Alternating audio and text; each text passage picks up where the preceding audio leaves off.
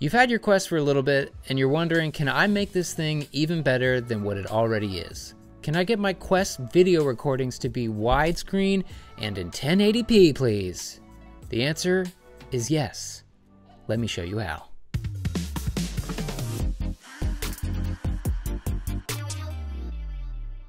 Let's get all the dirty work out of the way by first enabling dev mode on your headset. Head over to developer.oculus.com and sign up using your Facebook/Oculus account.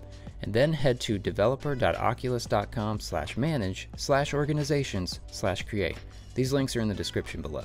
You'll first need to verify your account by adding a credit card or a mobile phone number. I suggest using a phone number, and if you want to stay super private, get yourself a Google Voice number. And that's my Elliot Alderson, Mr. Robot, tip of the day.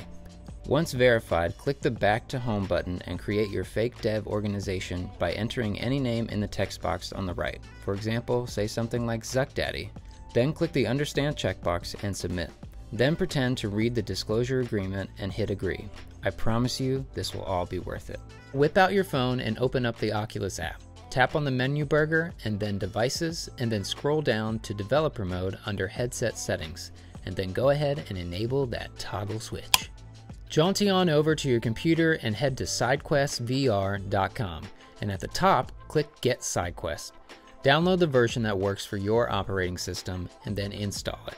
If you're on a Mac, you are good to go. If you're on Windows, you will have the added joy of downloading the developer drivers from Oculus. The link is in the description below. It's pretty quick and easy. Ladies and gentlemen, now it's time to make that sacred connection. Open the SideQuest app on your computer and plug in your Quest to your PC. Remember, you might need a USB-C cable or a USB-A to USB-C. Then inside the headset, choose Allow USB debugging and access to data.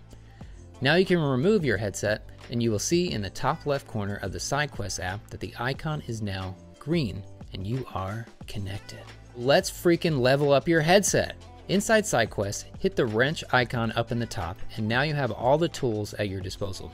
The key ones to me that I would suggest are to set the video capture size to 1080, up the GPU and the CPU level if you have an external battery, and set the texture size to 2048.